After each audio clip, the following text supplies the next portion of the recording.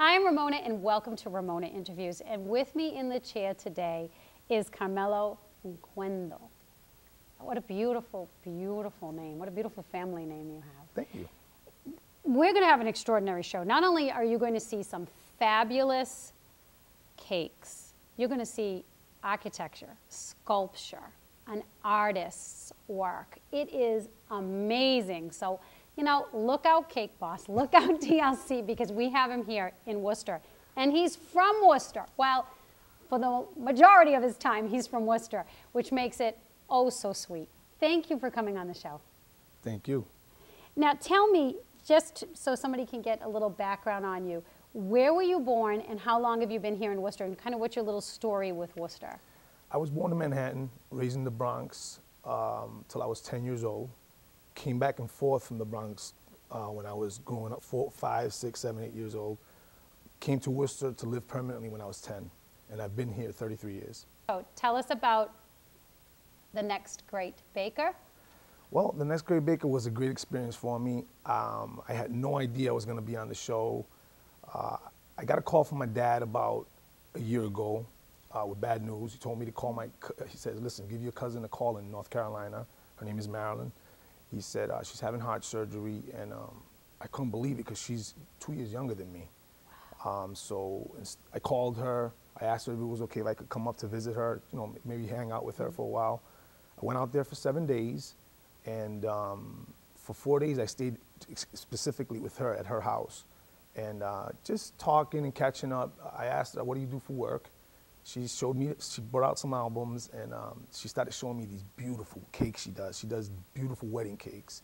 And when I saw the cakes, right away, bells went off in my mind. I said, wow, imagine if I could take these cakes and apply my artistic perspective to them, what I could do.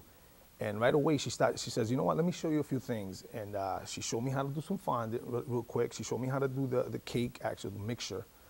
And she asked me to do the fondant. She goes, I'm going to do something. I want you to repeat it. I did it, and she could not believe that in one try I did it. And she said, she actually called out to her daughter, Jody, and she said, hey, get a camera. I'm going to take a picture with your cousin. He's going to be famous. Now, when she said that, I completely just laughed it off and whatnot. But 6 months later, I'm on TV. It's crazy. When you came back, did you start making cakes right away from her, you know, from your experience with her? I came back, and my grandson was turning 1 year old. So I told my wife I want to do the cake for him. His name is Adrian. And she goes, okay, go ahead, do it. I'll let you do it. So I did his cake, and my wife was amazed by the cake. She could not believe it. My grandson and my son's friends came over, and they started taking pictures, and we're in the new wave of uploading things in a second. Now, I wasn't into Facebook or any of that stuff. My phone is still cheap. I have one of those flip phones still. Everybody goofs on it. So I'm not into all that. And right away, he uploaded it onto Facebook, and he goes, hey, man, you should see the response you're getting on Facebook with this cake. And from there, that Tickle Me Elmo cake produced all the other cakes I've done. Okay, so that was a Tickle Me Elmo cake that you did. That was your very first one. First cake. Yeah, and it was beautiful. It was very vivid in color. Yeah, a lot of colors, a lot of colors. I wanted to wow everyone. You know, I thought I could wow everyone, and I did. Yeah, and Elmo is a great character too. I mean, it's a bright, happy, cheery character. What other cake did you do where, before you hit the show, where you felt this is really good? I mean, I stretched myself more here, and I liked this. You know, I did a cake for Jose Antonio Rivera, the boxer, the three-time world champion, and I did a cake for his son when he turned 1, and it was a giraffe cake, and I really said, wow, man, this is nice. I could really get into this. But I want to be specific about something. Most of the cakes I did in the beginning were to friends, paying them favors. Instead of giving them money, I would pay them with cakes, and to relatives. That's how I was just kind of like, I was using them as guinea pigs. But they're beautiful. I mean, even for a guinea pig, I mean, that's a skill. It is, and I have no idea where I get that from because I never learned that. I just, like I said, my cousin Marilyn, she just showed me how to do the mixture. She didn't show me how to do any art. That's all comes from me, and I've never taken any classes. I see things and I know how to put them together. I don't know why, but I do. But you do. So what is fondant? It's a layer that you put over the frosting. It keeps the cake insulated. It keeps it moist. It protects the cake. So it's like a little glaze, No, like a little hardening. I'd say it's 1/8 of an inch of sugar and marshmallow combined. Okay. You can buy it made or you can make it yourself. Depending, if you make it yourself, I think you have a better chance of it tasting good. Some of the ones that you buy they don't taste that good, but it's incredible to work with. You can convert fondant into incredible pieces of art. Okay, so you can make people with it and Oh yeah. things, and so in other words, it gives structure.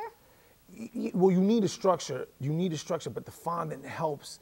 Like if you do buttercream, for example, I did a Michael Jackson cake and I did a Spider-Man cake, and I mentioned these two because I really like Michael Jackson when he was a young kid. I grew up with him, and Spider-Man, incredible superhero. So when I did those cakes, had I just done them in buttercream, you wouldn't be able to. It would be nice, but you wouldn't be able to see details. Yeah, it doesn't punch out at you. Exactly. Now, when you use fondant and you color the same structure with that already has buttercream with fondant, now you can manipulate that fondant and make it look so real, and people love it. You just watch when you bring that cake to somebody, they go, "Oh my God!" They don't believe it's a cake. Right. Yeah. Okay. Okay. So it adds that Wow factor. That what is something challenging that you've challenging artistically that you've done? Oh man, I just finished doing a huge cake for Kinefac's 50th anniversary. They make industrial parts for nuclear reactors and things like that, and they're located here in Worcester. And they just celebrated the 50th anniversary here at Maxwell. I did a cake for them. That was challenging because of the time. They wanted me to do their cake so bad. They didn't care what I produced in 2 days. Usually takes me 3 days to do a cake. Okay.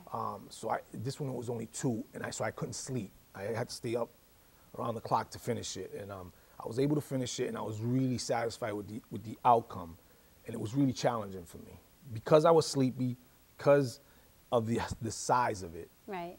And the time frame that you had. And the time. Did you have to keep like putting it back in the refrigerator, if it's stacked, or if it's in? Was this one stacked, or was it like just square? And it was square, but it was a machine. It was the machine that was stacked, and it had different parts to it that had to be. You had to do them right for it to look like the machine to reproduce their machine.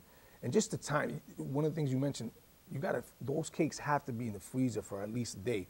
This one, because it was so big, I couldn't do that. So I had to open my windows, and the oil, burn a lot of oil.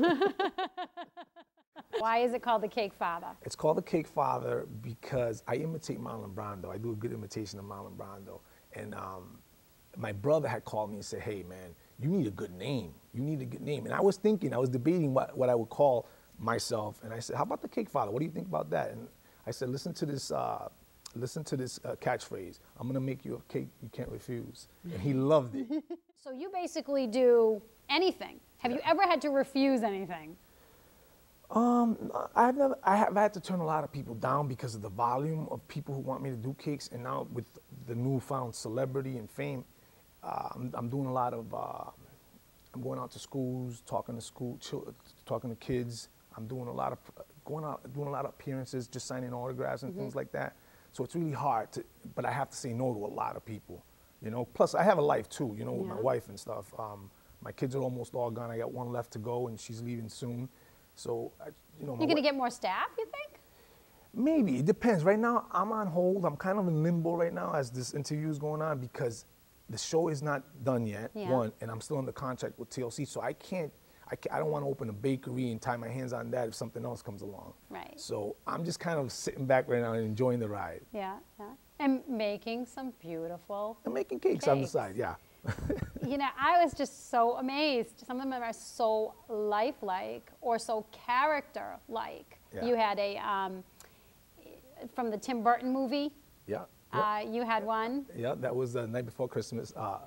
Nightmare Before Christmas? Yeah, The Nightmare Before Christmas. Yeah, you had that one, and we're going to be rolling pictures so people are going to be able to see that. Now, how many years in total have you been baking cakes? A year.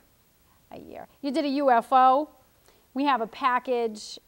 We have sports. If you have a sports team, SpongeBob, basketball hoops. There was even a little Asian cake based. So if you like an anime character, you can have an anime character done. It takes you said 3 days. How long can somebody, I mean, should somebody get in touch with you 3 months before, 2 weeks before? I mean, how does it usually roll with you? Yeah, if you want a pastry, someone like, for example, my cuatro leches or custard flan, things like that, you can get a hold of me and I'll do it within the 3 days. If you call me today, I could have it for you in 3 days. But if you want, that's if I'm not busy doing other things. Right. If you want a cake, you got to get a hold of me like 3 months in advance. You got to give me 3 months. If not, I can't do the cake for you. And good luck. Thank you. You've been watching Ramona Interviews. Have a wonderful week.